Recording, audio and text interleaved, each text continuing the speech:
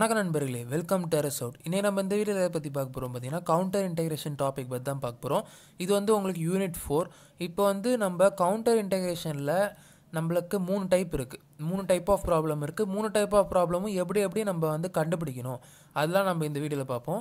Next வீடியோவில் வந்து உங்களுக்கு டைப் 1, டைப் 2, டைப் 3 பேஸ் பண்ண ப்ராப்ளம் உங்களுக்கு நடத்துகிறேன்.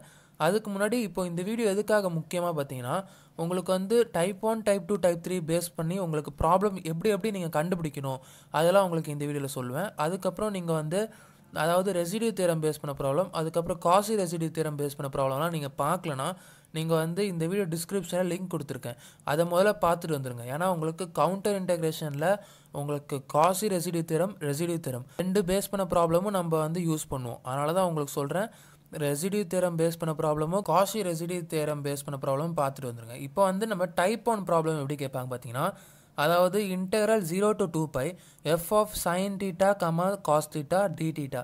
அதாவது உங்களுக்கு ரெண்டுமே இப்படியே கேட்க மாட்டாங்க, உங்களுக்கு இன்டெக்ரல் லிமிட் வச்சு நம்ம கண்டுபிடிக்க போகிறோம். டைப் 1 டைப் 2 அதாவது 0 to 2πனா உங்களுக்கு டைப் 1, அதில் வந்து உங்களுக்கு அந்த ஒரு ஃபங்க்ஷன் கொடுத்துருப்பாங்க. அந்த ஃபங்க்ஷனில் sin θ இல்லைனா cos θ ஏதாவது ஒன்று வரும், அப்படின்னா ரெண்டுமே வர வாய்ப்பு இருக்குது.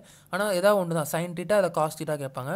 அதனால தான் உங்களுக்கு sin θ அப்படி இல்லைனா cos θ, அது ரெண்டுல ஏதாவது ஒரு அந்த இன்டெக்ரல் லிமிட் இந்த 0 to 2π வச்சு உங்களுக்கு sin θ இல்லை cos θ வந்து டைப் 1 கவுண்டர் இன்டெகிரேஷன் பேஸ் பண்ணி ப்ராப்ளம் அப்படி கண்டுபிடிச்சிடலாம். இப்போ வந்து டைப் 2 பேஸ் பண்ண ப்ராப்ளம் எப்படி கேட்பாங்க பார்ப்போம்.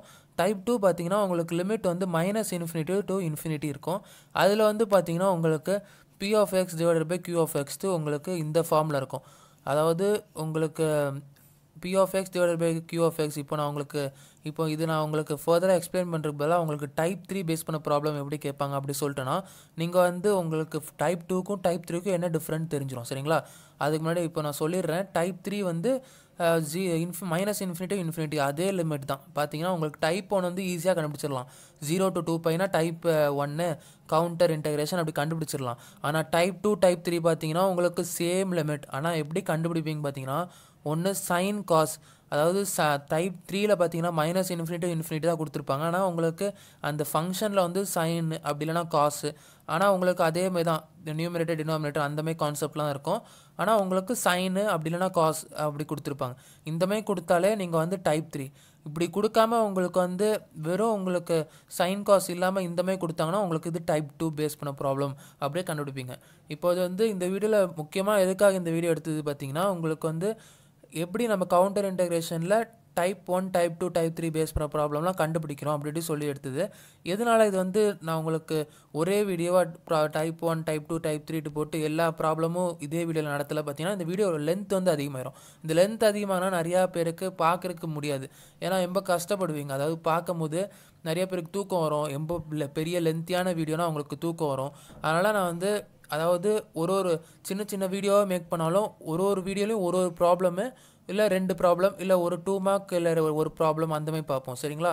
இப்போ வந்து டைப் 1, டைப் 2, டைப் 3 வந்து நெக்ஸ்ட் வீடியோ தொடர்ந்து ஒரு 3 வீடியோ போடுவேன். அந்த 3 வீடியோ நீங்கள் பார்த்தீங்கன்னா நீங்கள் கவுண்டர் இன்டெகிரேஷன் நல்லா தெளிவாக நீங்கள் வந்து எந்த மாதிரி ப்ராப்ளம் நீங்கள் கேட்டாலும் நீங்கள் ஈஸியாக எழுதிடலாம். சரிங்களா? இப்போ இதுதான் இந்த வீடியோவில் சொல்லணும்னு நினச்சேன். இந்த வீடியோ உங்களுக்கு யூஸ்ஃபுல்லாக இருந்தால் உங்கள் ஃப்ரெண்ட்ஸ்க்கும் ஷேர் பண்ணுங்கள். எங்கள் சேனல் நீங்கள் இன்னும் சப்ஸ்கிரைப் பண்ணலன்னா நீங்கள் சப்ஸ்கிரைப் பண்ணி வச்சுக்கோங்க. அப்போ தான் நான் போடுற வீடியோஸ்லாம் நோட்டிஃபிகேஷன் வரும். நன்றி.